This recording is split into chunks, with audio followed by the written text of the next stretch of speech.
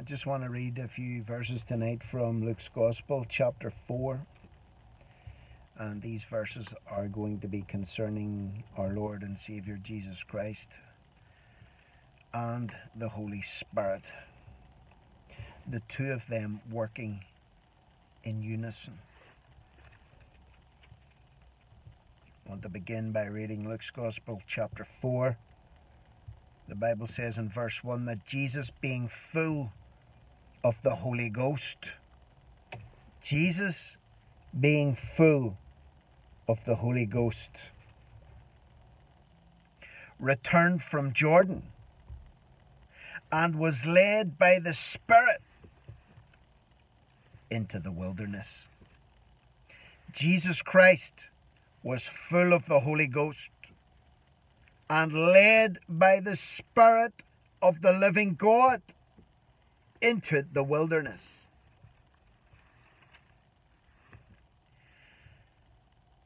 I want to skip to verse 14. I want to bypass what happened in the wilderness and focus on his going out and his coming back. Verse 14 says that Jesus returned in the power of the Spirit into Galilee. He was led out by the Spirit, or driven out by the Spirit, full of the Holy Ghost, and then he returned in the power of the Spirit into Galilee. And there went out a fame of him through all the region round about. And he taught in their synagogues, being glorified of all.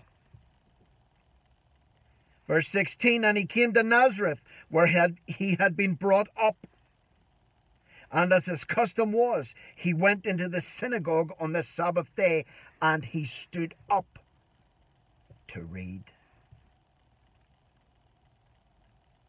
Here we have our Lord and Savior Jesus Christ, full of the Holy Ghost, driven by the Spirit into the wilderness, and returning in the power of the Spirit to Galilee and back to his hometown of Nazareth, where he grew up. And here we have him standing in the synagogue. The Word of God. God incarnate in the flesh, standing in a synagogue in Nazareth.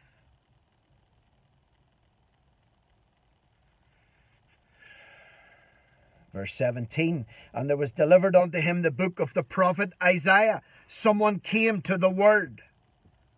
A man came to the Word as he stood in that synagogue, full of the Holy Ghost, and handed him the book of Isaiah to read. He didn't preach, he read.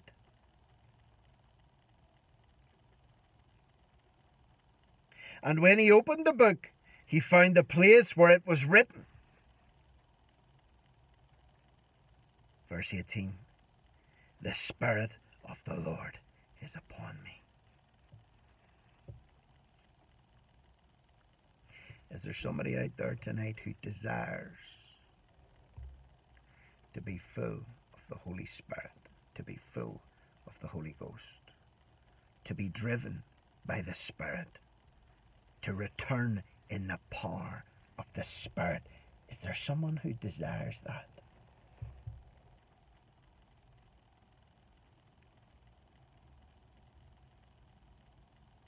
What do you want to do when you're filled with the Spirit? What do you think you'll be doing when you're filled with the Spirit? What did Jesus do when he was filled with the Spirit? The Spirit of the Lord is upon me, because he has anointed me to preach the gospel to the poor. Some people want the Spirit so they can speak in other languages and other tongues.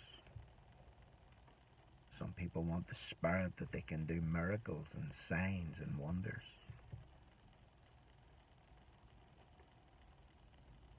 Jesus said, the Spirit of the Lord is upon me, because he has anointed me to preach the gospel to the poor. Are you Spirit-filled tonight? Do you desire to be Spirit-filled tonight? To do what? Do you desire to be among the poor? Do you desire to be a gospel preacher? Do you desire to evangelize, to witness, to lift up the name of Jesus Christ, so that all men may see it and be drawn to him and be saved and be delivered? Is that what you desire? He has anointed me to preach the gospel to the poor. Are you preaching the gospel to the poor tonight? Are you filled with the Spirit tonight? He has sent me to heal the brokenhearted. Surgery can't heal a broken heart. Medication can't heal a broken heart. Only a man or a woman that is operating under the anointing of the Holy Spirit can heal the brokenhearted. You want to heal the brokenhearted tonight? To preach deliverance to the captives, preaching again. To who? The captives. Preaching deliverance, not prosperity, not healing, not long life, not blessing upon blessing. Deliverance to the captive. The people in your neighborhood that are under captivity to alcohol, to drugs, to gambling, to pornography, to excesses of the flesh. You want the Spirit upon you, do you? To do what? You're going to go and speak to those people. The recovering of sight to the blind. To set at liberty those who are bruised. The blind, the bruised, the brokenhearted, and the poor. Is that who you want to be ministering to tonight? Like Jesus did. Verse 19. To preach the acceptable year of the Lord. Preaching again. Preaching the gospel to the poor. Preaching deliverance to the captives. And preaching the acceptable year of the Lord. Jesus was a preacher.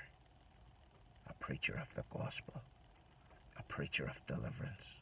And a preacher of the acceptable year of the Lord.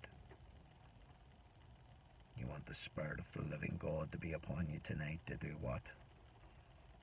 To do what? And to do it where and to whom? You need to read Luke's Gospel chapter 4 and check your heart. Verse 20.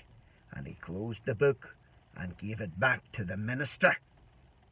To the minister. The Word gave the book of Isaiah back to the minister.